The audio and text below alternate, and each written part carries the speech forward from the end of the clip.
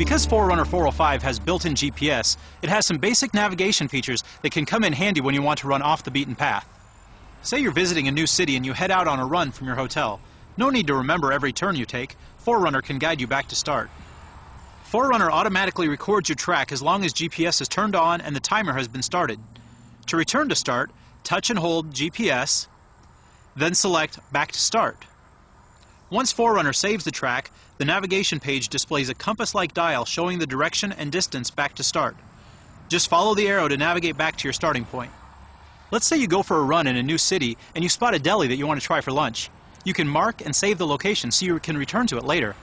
To save a location, touch and hold GPS, then select Save Location. The location is automatically saved by the date and time you marked it. Press Enter to edit the location. The Position option lets you mark a location if you know the GPS coordinates. Press Enter and then follow the directions on screen.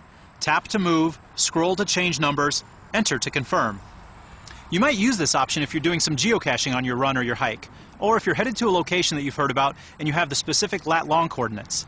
To go to a location you've stored, touch and hold GPS, then select Go To Location. Scroll to see the stored locations, tap or press Enter to select, then select Go. Again, the navigation page directs you to the point, showing the distance and direction. To stop navigation, press the Quit button and then select Stop Go To from the menu.